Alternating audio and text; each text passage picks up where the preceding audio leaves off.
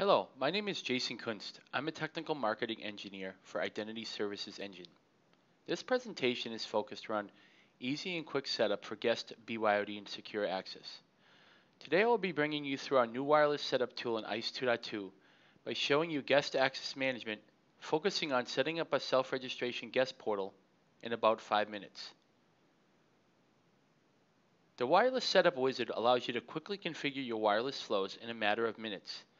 The wireless setup flows in ISE 2.2 allow you to get ISE and a wireless controller up and running quickly with any necessary configuration, along with basic customization and settings needing for 802.1x, secure access, guest, and BYOD use cases. For guest access, we have the capability of creating the following flows. Hotspot for a simple portal such as a coffee shop with an acceptable use policy. Self-registration, which allows users to create their own accounts, and sponsored, which gives you better control of who can access your network by requiring someone to create those credentials before they're able to be granted. Today we'll be going through using the tool to set up the self-registration flow to create their own accounts and get simple guest access. Now let's get into using the tool. Here we start with the ISE administrative and UI. In the upper right of the page, there's a new setup option called Wireless Setup. Click on that and it logs into our Easy Wireless Setup tool. Here you'll see a few different options. Today we're working with guest access, so we'll click on the guest access section and then click on self-registration setup.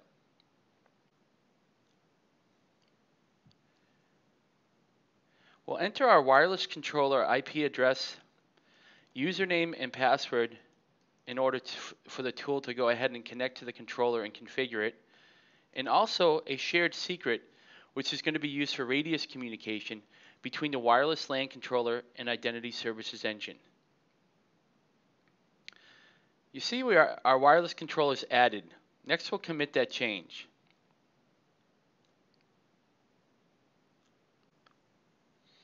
Here it's looking for a wireless network name. This would be the network that a guest connects to when they're going to go ahead and do self-registration. I'm just going to call it Self-Reg. Next, you want to choose the interface on your wireless controller. This needs to be pre-configured. Here I have a guest access VLAN already set up.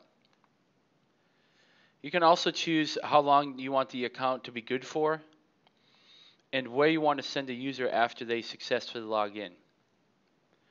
I'll go ahead and click Add. Now you see the wireless LAN is ready to go. Here I'll commit those changes. Next you get presented with a self-registration portal customization option. Here you can click in there and edit. You can drag fields in there that you want to use. You can upload your logo, a banner, or even change the background. For self-registration, you can also notify the user via text messaging or email notification. In this scenario, I'm just going to show you setting it up for on-screen notifications. The tool can also change colors and font information as well. After you're done customizing your initial page, you can go through and look at your other pages as well, such as a registration page, where you can add in other page content, such as a phone number perhaps if you require it, or for them to enter a person being visited for auditing capabilities. After you're done customizing your complete portal, you can go ahead and commit those changes.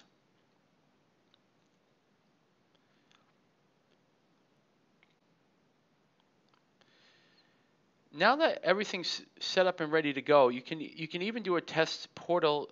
Click on the test portal URL here. You click on that, you can go ahead and try everything out just like you would on a real device. If you didn't have perhaps a real device ready to go to try the flow, then you can go ahead and do that here. You can click on Don't Have an Account, register for an account, and sign in.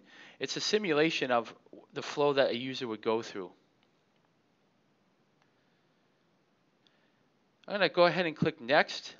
On the summary page, you'll see everything that was done. A wireless controller was set up, a Self-Reg wireless LAN, and also the portal. I'll click Go Live, and what that will do now is go ahead and enable the wireless LAN on our controller. And that's it to the tool. You're done. Several minutes later, you have a portal ready to go. Next, we'll go ahead and look into the wireless controller and the identity services engine configuration after we go through a quick demonstration of a real client. So now I'll go through with a real client and connect to the network. I have a little iPod here. I'll turn the Wi-Fi on, and it'll connect to the Self-Reg network, something I connected to before.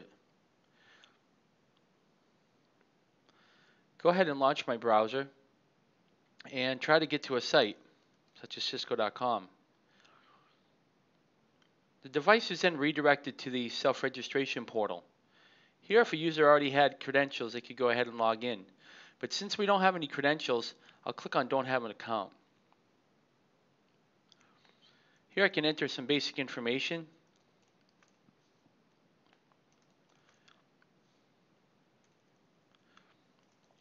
For my account. Like I stated before, we're only going to use on-screen notifications. Email and SMS notifications as well as are an option. So an account was created. I can go ahead and see that information and take it down here. If an email or SMS was done, then I can go ahead and get that as well for later use. I'll go ahead and click Sign On. And I'll go ahead and accept the acceptable use policy. And now I have internet access. The user can go ahead and try to get to the originating URL.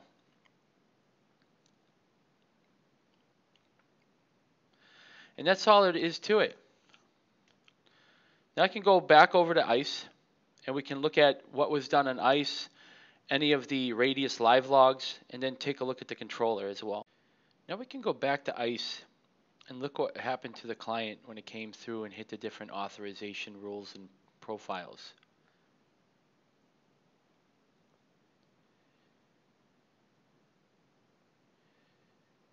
Go up to Operation Radius Live Logs.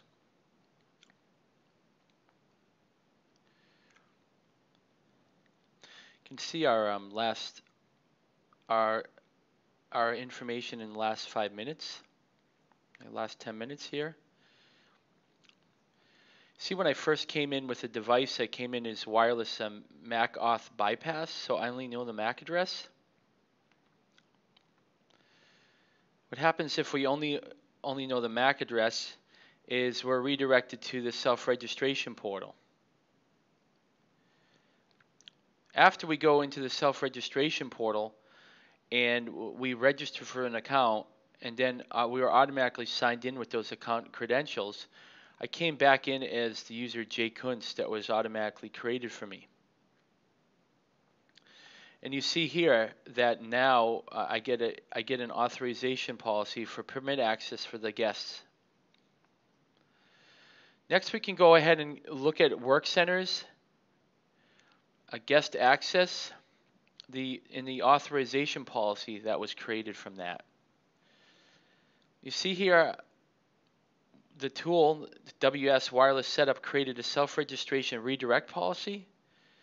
So using wireless MAC auth bypass, coming in with a Self-Reg SSID. And then after the user gets a change of authorization, it comes back in for guest access policy with permit access, which is simply sending an access accept down to the wireless controller. Next, we can go over the work centers, guest access, and we can look at the policy elements that were created for that authorization rule. Under results, authorization profiles, and you see here that we created a self-registration portal profile that redirected us to our self-registration portal. And that was created here by the wireless setup tool. Next, we go back into guest access, and we can look at our network devices.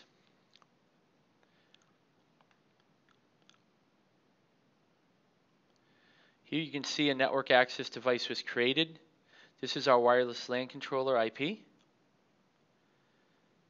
We can go back into WorkCenter's guest access portal components and see that a self-registration portal was made by the tool as well.